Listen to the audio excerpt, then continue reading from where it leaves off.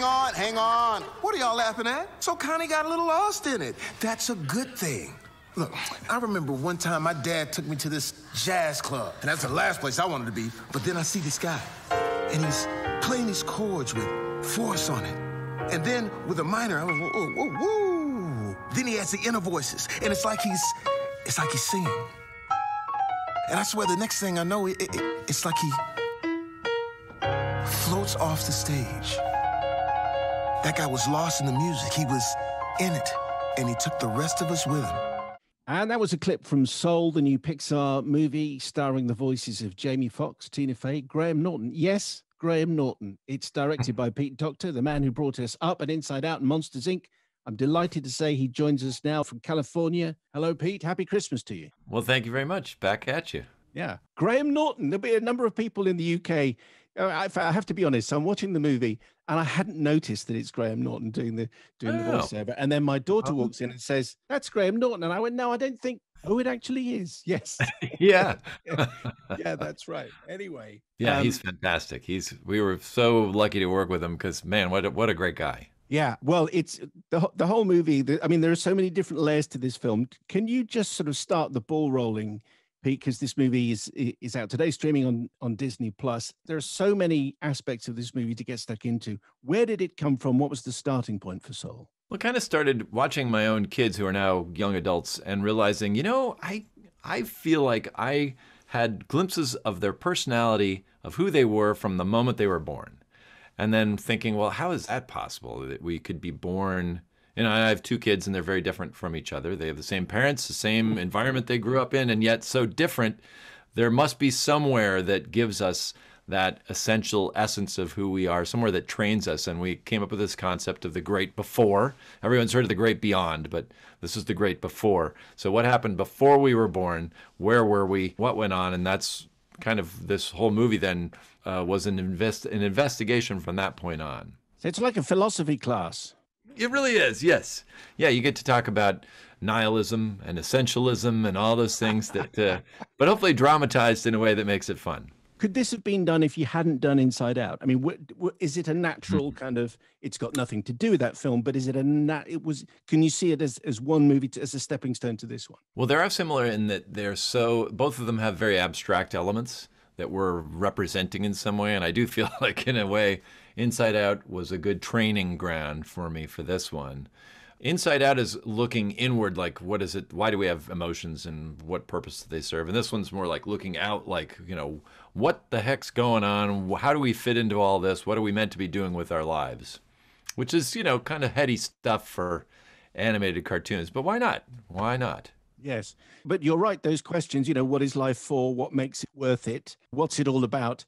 They're kind of big questions to tackle. So let's drill down into our main character, Joe Gardner. Tell us about him and why he is the guy who takes us on this story. Yeah, Joe is a teacher, a middle school band teacher, but he's kind of suffering through that because what he really wants is to be a professional musician. He was born to play. He feels, he's a jazz musician. He's good. But he's just never kind of gotten the shot until today. And one of his old students, a little embarrassing because, it's his student who's now a professional, who's offered him a position to potentially play in one of the big acts, one of the big names in jazz, Dorothea Williams. Of course, this is all stuff we made up. She doesn't actually exist. But so Joe has a chance to play. He does brilliantly. She says, "We'll see how you do. Show up tonight." And then he falls into a manhole and dies. And while he's escaping, he refuses to go into the great beyond.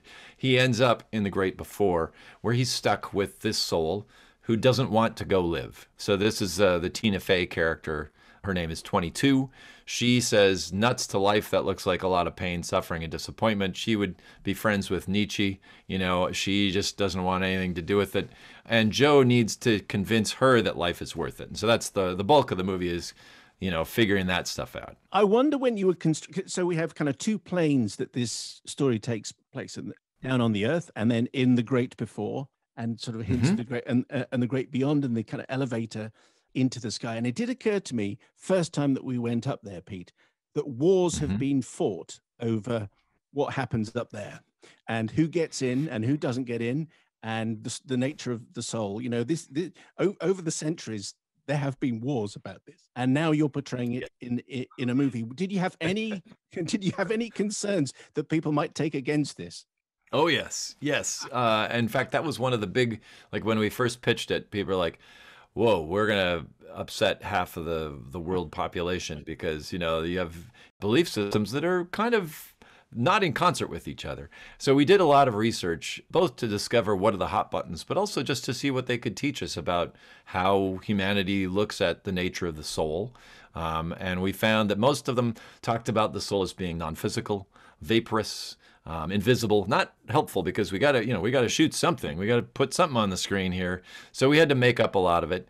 I do think, I mean, we'll see as people watch the movie how many get upset at us. But I feel as though we were able to sidestep most of the big hot buttons in the movie. Yes, you did. I mean, although I did think that as the movie finishes, we won't give anything away, but to have a Pixar movie which actually dares to even float the question, what if life is meaningless? That's a big deal, Pete. You know, that's heavy duty stuff, isn't it? Well, that's what we all don't all of us on certain days go, yeah, you know what? There's no point to any of this. This is all absurd. So yeah, you got to face the reality of how people feel. I mean, we hope, we dream that it's not the case, and I think in the end we are able to unseat that. But you have to at least bring it up as a possibility. So do you think so the people who are sort of saying maybe it has something in common with It's a Wonderful Life have got something? Yeah, I mean, that's one of its sort of, you know, the films that we looked at. We also looked at the Albert Brooks film Defending Your Life, Heaven Can Wait, of course. You know, there's a number of films anytime, and this is not to say this is how we start making movies. I don't start by looking at other movies and saying, how can I change that and make it into something new? You generally start with an idea and then you recognize, oh, other people have touched on this before. I'm not the first one. So I'm going to go back and learn from as many of those other films as I possibly can. What worked, what didn't, what would I do differently? And so that's kind of in the spirit of what I'm talking about. A Christmas Carol. There's a strange one, a Shirley Temple film called Bluebird of Happiness, which is oddly, it does talk about before life a little bit. Okay. And it's a weird one. How do you go about even thinking about drawing a soul? Yes, that is a good question. We wanted the souls to be basically very simplified humans, right? We wanted them to be recognizable. In addition to all the research of the non-physical, vaporous kind of thing, we wanted to see our characters' faces, so they can't just be complete like blobs, you know. So we made decisions to like anything we can get rid of. We don't need ears and hair. Maybe let's just make, eyes, mouth, we'll get rid of the nose. Even the arms and legs are most of the time gone. When they need them, they can kind of emerge from this fog and then they go back away. But they're kind of, our thought was that before life, they're a little less formed. They're more kind of ambiguous. And then life changes you. So by the time you see the souls and one of the conceits of the film is that souls who have lived become mentors to souls who have not yet lived. So you see like Mother Teresa or some of the other successful souls that are passing along their wisdom. Some of their attributes that they had in life will be inherited by the soul. So the soul has changed a little bit, even to the point where we said, okay, before life, all the souls have purple irises. It's, non-specific to any sort of race or culture or anything. And then by the end, once they've lived, they inherit the colored eyes that they would have on Earth. So, all sorts of thoughts like that. You end up thinking deeply about this stuff. Yeah, no, I'm sure. Did you always have quite a clear idea, Pete, in your head as to what? It's not heaven, you've made it very clear, but what the great before and the great beyond, that when we're not on Earth, you knew what it would look like? No, we had some early drawings that had rainbow colors, and so the idea that it was constantly shifting and changing to try again to reference that non-physical idea that it's not grounded the way Earth is, but it was a discovery, just like the story itself, the making of the story. Why is our main character Joe? Why is he a jazz musician? We heard this story that Herbie Hancock, the great jazz pianist, told.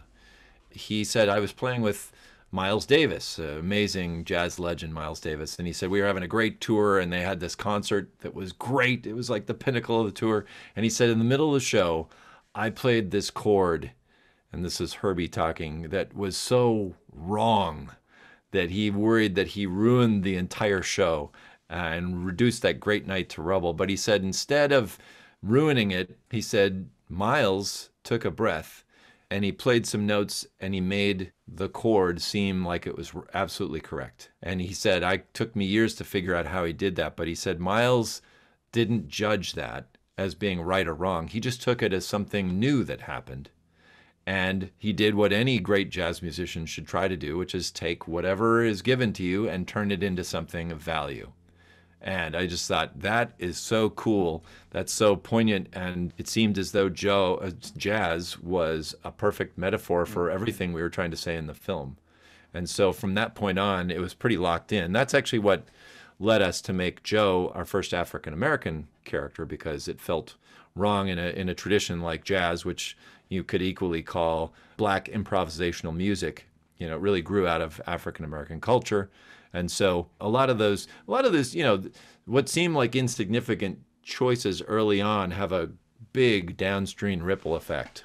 It is, of course, an extraordinary spectacle, which people they know that's what they're going to get when they see a Pixar movie.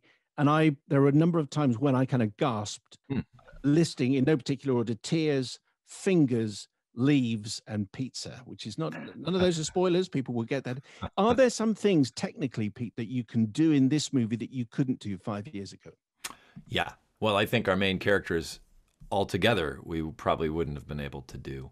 A lot of what you'd see in The Great Before just technically was impossible. And it does seem like every few years, the technology just leaps ahead. Unfortunately, what also leaps ahead is our imagination and our appetite. So we constantly demand more and more, even though, you know, I think somebody told me this recently, we could go back and render, we could recreate the frames for Toy Story faster than you can watch it. You know, at the time, each frame, and there's 24 of those every second, took like a day to render. Now it just is so fast, you know, but we keep asking more and more of it. So there's kind of it's an arms race. Yeah, well, Joe Gardner's fingers are, worth the price of entrance. Actually, on the side of the price of entrance, clearly that there isn't going to be one. The movie it's out today. People can watch it on Disney Plus. Does that change the way a story is told or the way you approach a movie if you'd known that this was going to not be for most people in the cinema? Yeah, that's a good question. I don't know. I mean, in this case, obviously, as you say, we made it to be seen in the cinema, so there is great attention to detail, not only in the storytelling, but in the visuals and what you see. And I do hope people have good sound systems, because the music is fantastic and the design of the sound is beautifully done. Ren Kleiss, who was our sound designer. I think it's a commitment that Disney has said, look, we're going to put our best stuff forward. This is not just the cast-offs. This is some of the best material we have. We're putting that on Disney Plus. That's the value we're setting. And so that's what people should expect from the service. Now, it sounds like I'm shilling for the company. I guess I sort of am, but we're proud to be part of that. We wish you a happy Christmas, Pete. Thank you very much indeed. And congratulations on Soul. I think, it's obviously a spectacle, which here's the thing. People will go and watch it, and after that, they'll want to watch it again. And then after the second time, they'll want to watch it a third time, because there's so much going on. That's what I'm saying. Thank you.